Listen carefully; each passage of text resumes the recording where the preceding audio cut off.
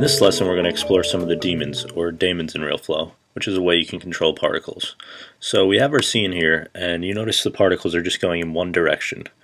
Now daemons are a great way to control the particles to make them move in the direction you want to.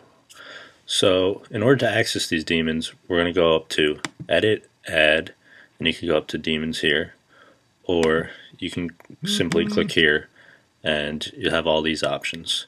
Now I'm just going to drop in a gravity one and hit simulate. So you'll notice your particles will start going downward with gravity. Gravity one is an option you'll probably always want to use. You can move this node around, and you can even turn it off its visibility here, and you can always access it here to turn the visibility back on. Even though you turn off the visibility, you'll still be able to use the gravity node. So I'm just going to show you a few others which I use. The kill volume is a great one. With this one, any particles outside the kill volume box will be automatically deleted. This way you don't have any running particles into outer space. So I'm just going to reset the simulation here and resimulate. So once they hit the bottom of that box, they'll just delete.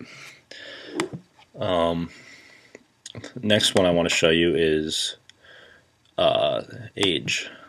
So let's set this to an age of, let's say, 20.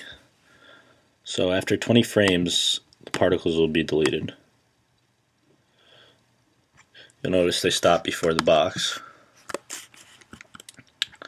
Alright, so basically you can play around with all these.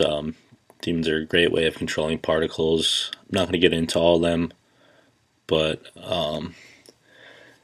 it's basically all.